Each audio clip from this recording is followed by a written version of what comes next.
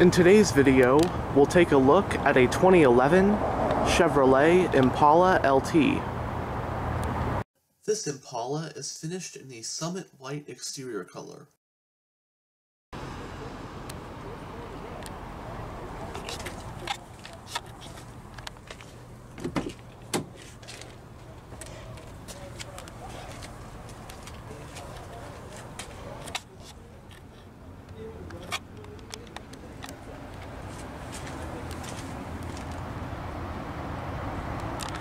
On the driver's door panel, you have a reflector, storage area, you've got your power door locks, as well as the power controls for your windows and mirrors.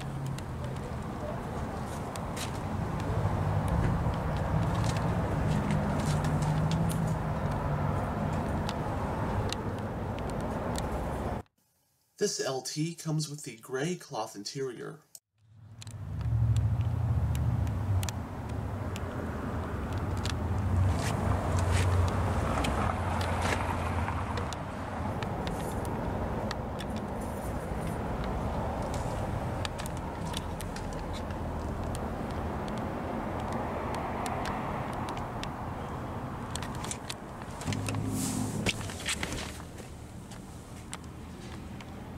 And now, let's go ahead and start her up.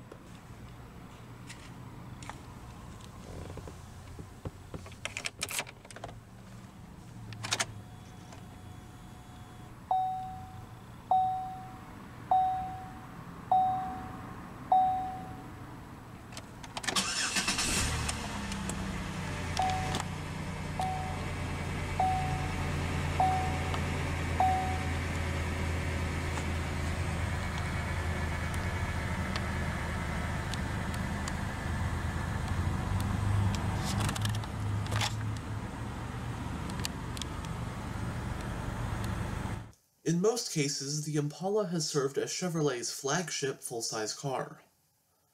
The Chevrolet Impala first appeared for 1958 as the top-of-the-line trim level of the Chevrolet Bel Air coupe and convertible, known as the Bel Air Impala.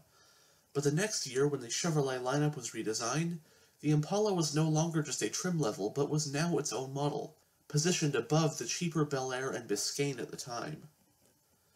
From then on, the Impala would be produced for numerous more generations up until 1985, which by then the Impala was in its 6th generation. After a 9-year hiatus, the Impala made its return for 1994 and lasted through 1996 as the Impala SS, which was a 4-door muscle car based on the 4th generation Chevrolet Caprice, and featured a slightly detuned version of the LT1 V8 out of the Corvette. Then for 2000, the Impala once again made its return for its 8th generation, but this time as a front-wheel drive unibody sedan, a first for the Impala. From there, the full-size Impala would last 3 more generations. Now, as you know, crossover SUVs have absolutely exploded in popularity, and many consumers are no longer buying sedans, especially full-size ones like the Impala. So unfortunately, 2020 is set to be the final model year of the Chevrolet Impala before it is discontinued, just about 1 year after Ford ended production of their full-size Taurus. In its heyday, the Impala was extremely popular. In fact, it is actually the best-selling Chevrolet model of all time, with over 16 million sold as of 2015.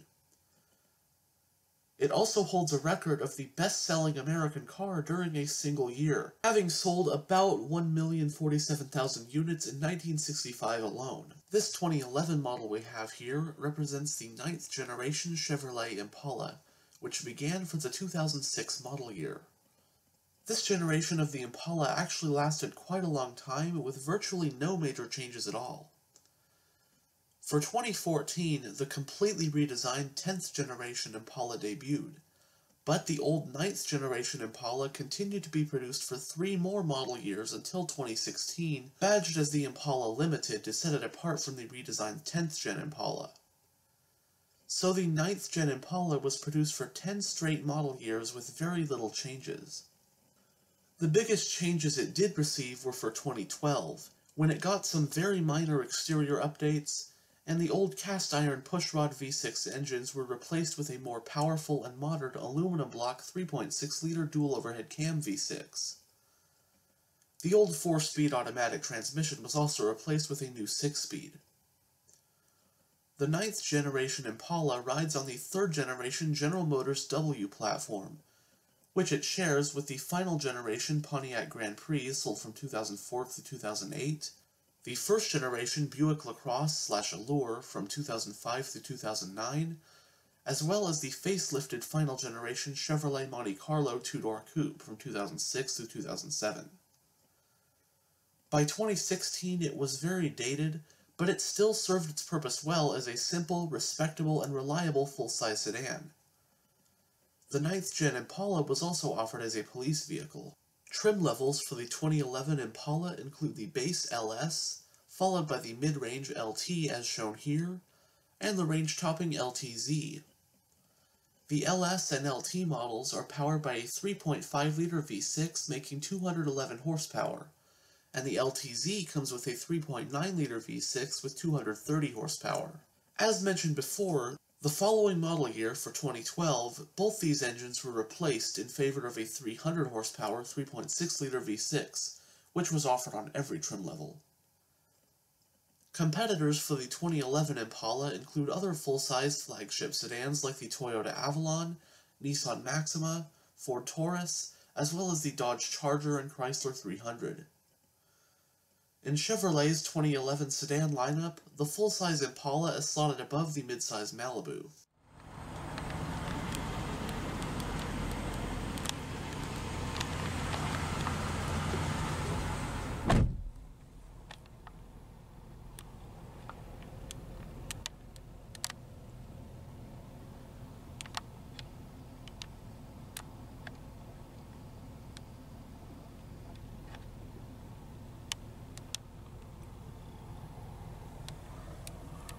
It has a 4-needle gauge cluster with an information display.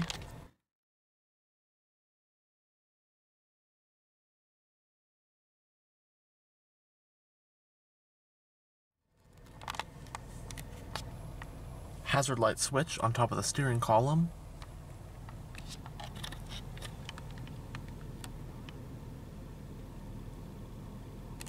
It has a 4-spoke design, leather-wrapped, and multifunctional steering wheel. You've got the controls for your cruise control. And then on this side, you've got your radio controls, along with your hands-free phone and voice commands. The steering wheel is tilting.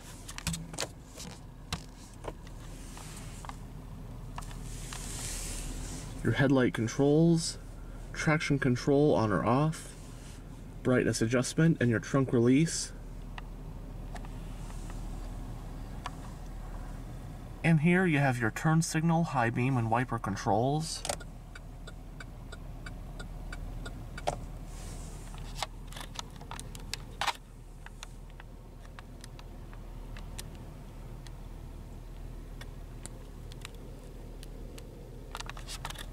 Going down the center of the dashboard, the interior does feature this wood grain accenting. You have air vents.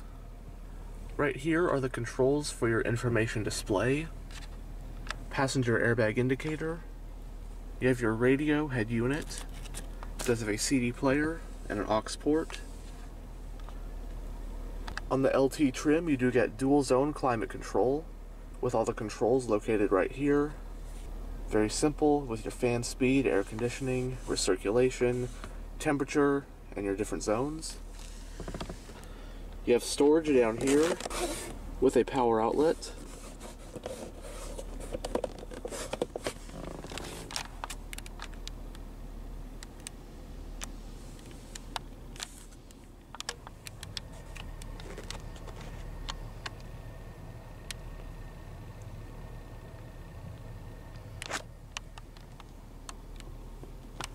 And does have a floor shifter, but the shifting pattern is actually in the gauge cluster as if it was a column shifter. Right here you have 2 cup holders, and you have a center console, another power outlet inside it.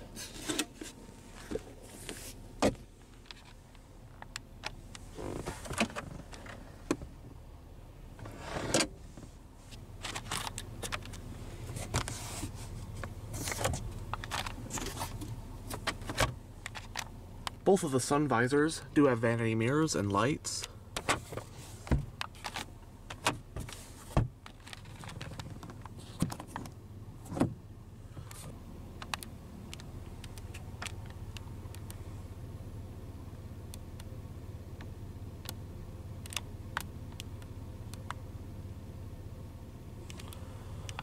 And now, we'll go ahead and roll down the driver's window. The driver's window is automatic down.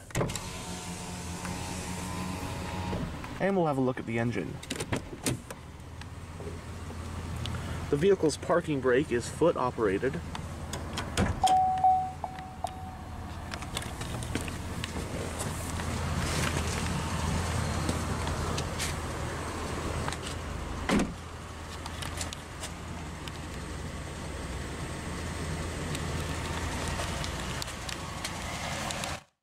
The fleet version of the Impala LT, known as the 2FL, comes with these 16-inch 5-spoke alloy rims.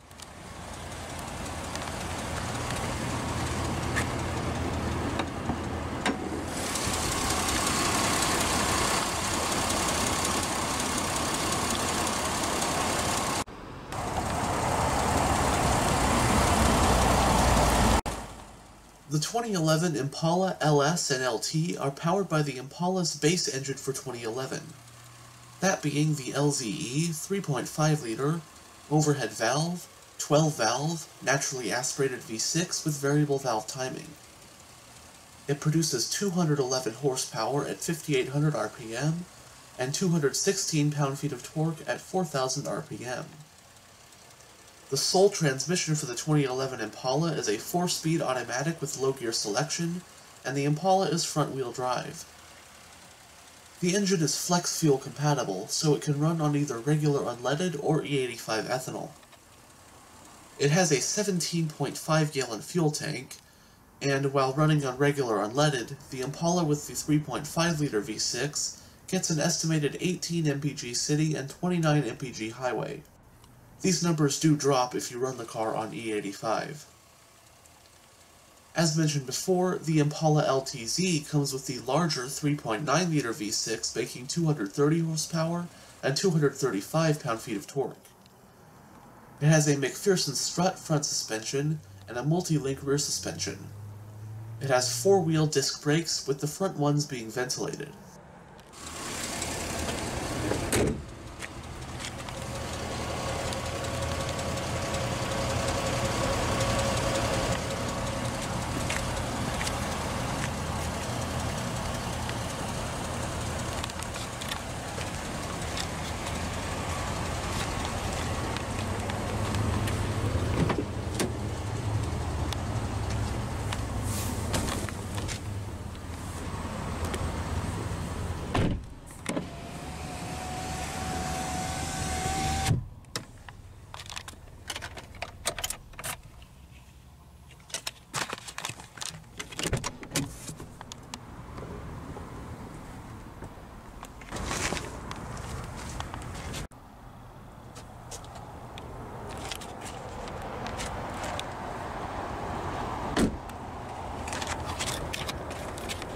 The fuel cap is located on the driver's side, and the yellow fuel cap does indicate that this vehicle is flex fuel compatible.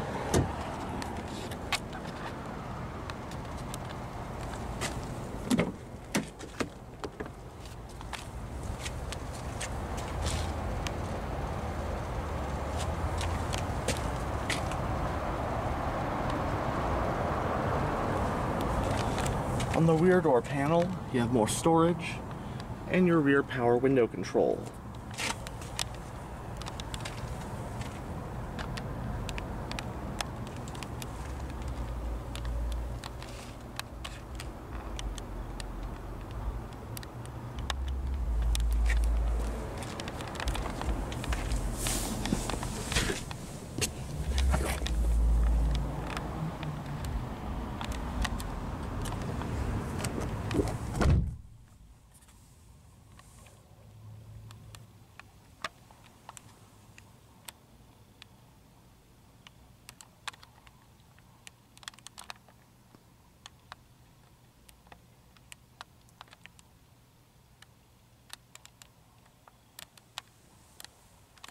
Rear passengers do get a storage compartment right here.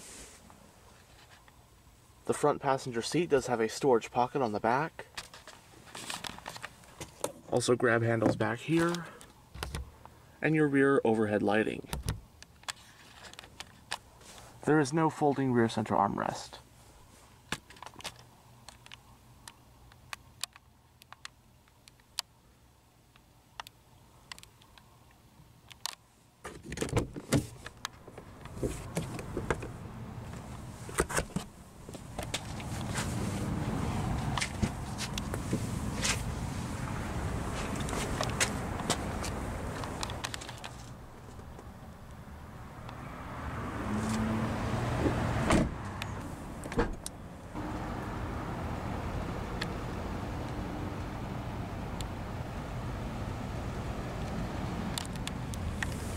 Single exhaust.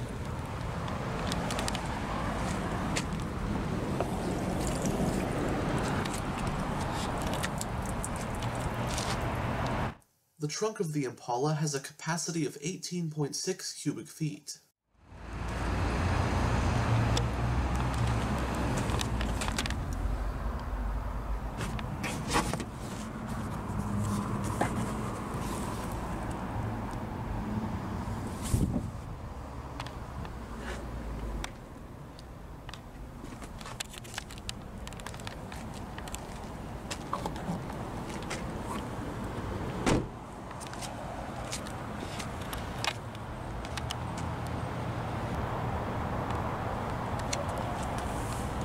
And that will conclude this tour of this 2011 Chevrolet Impala LT. Thanks for watching.